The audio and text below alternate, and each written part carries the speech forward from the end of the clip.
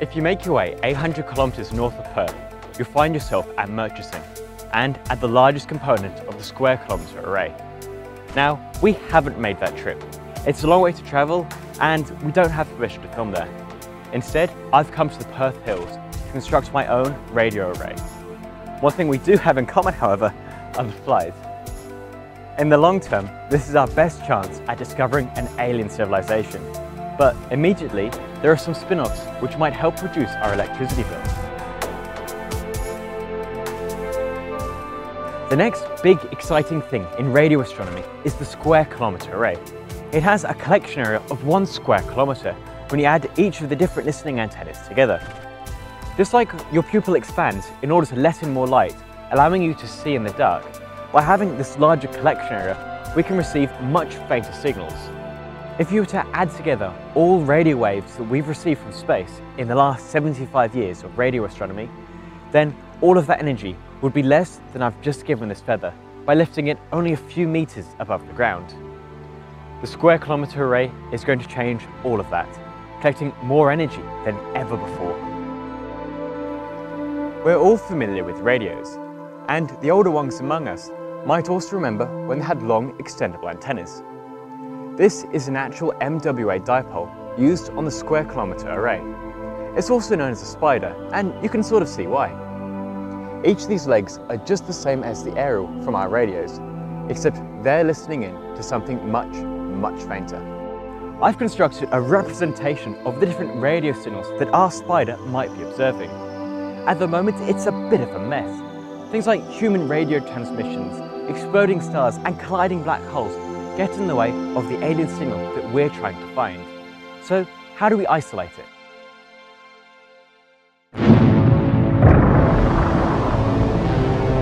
The star explodes off in that direction and the radio waves come hurtling towards the Earth. First, the spider antenna picks up a signal. Next, the Christmas tree, then Spider 2, Spider 3 and Spider 4. Let's collect those signals together to discover what happened with the explosion. Here are all of the radio signals. They're still a bit of a mess. But if we account for both the speed of light and that these were in different positions, we can start to make order from the chaos. Spider number 1, we're going to leave that in the same position. But for Christmas tree 1, we know that that was 2 meters behind the spider. So we're going to be moving it up 2 of the time units, about 10 billionths of a second. Next, we have Spider 2. Now that was 3 behind it, so we're going to move it up 3 time units, about 15 billionths of a second.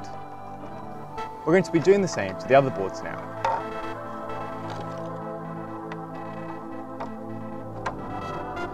When we add in these time delays, a clear signal emerges. Moving around these planks and adding in time delays is just the same as physically moving the antennas, except that when we physically move them, we can only listen in on one direction. By having the array pattern and using specific delays, we can listen in on the whole sky. Eventually, the square kilometre array is going to have over 1 million receivers, spread across both Australia and South Africa. In order to interpret the data, we're going to have to use something a little better than moving around planks of wood.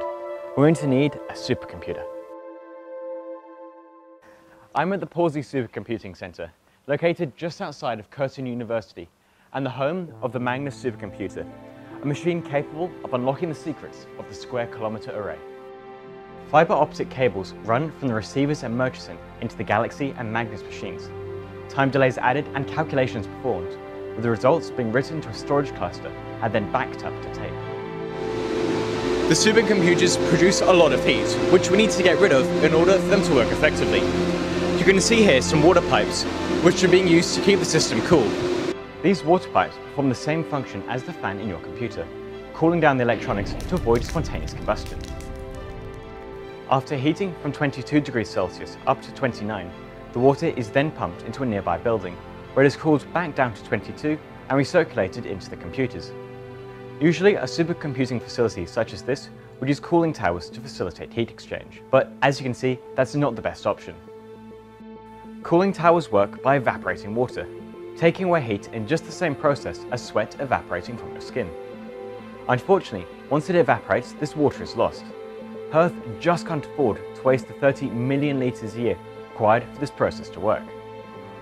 Instead of resorting to high energy intensive refrigerant-based cooling, Pawsey instead takes advantage of its unique position above the Mullaloo aquifer. The water in this aquifer remains at a constant 21 degrees Celsius year-round. From 100 meters in depth, this cool water is brought to the surface, where it then goes into the heat exchange building. Now at 23 degrees Celsius, it is returned to the aquifer. Additional re-injection points use cool water to help manage heat redistribution. Zero water is lost, and because the water in the aquifer remains at the same temperature year-round, it works regardless of weather and season. At the moment, we have a really cool supercomputer, but so what? A typical business will be spending in the ballpark of $12,000 a year on air conditioning. For a skyscraper, you're looking at over $1 million. We could be using some of the techniques we use to cool the Pawsey supercomputer and apply them to normal air conditioning. This isn't difficult to do. We would just be rerouting the cooling systems for the water that we already use to cool down the air. If we were to do this, we would save so much money a year on air conditioning, as well as severely reducing the amount of greenhouse gases we emit when we produce electricity. Massive thank you to everyone who made this video possible, and in particular Aditya and Neil from the Pawsey Supercomputer and Greg from the SKA. What would you do if we discovered an alien message? What would you say? How should we respond? Let me know in the comments below. I'm about to head off to NASA, so get ready for some awesome space videos. Make sure to subscribe so as not to miss them. In the meantime, this has been James Singley from the Atomic Frontier. Keep looking up.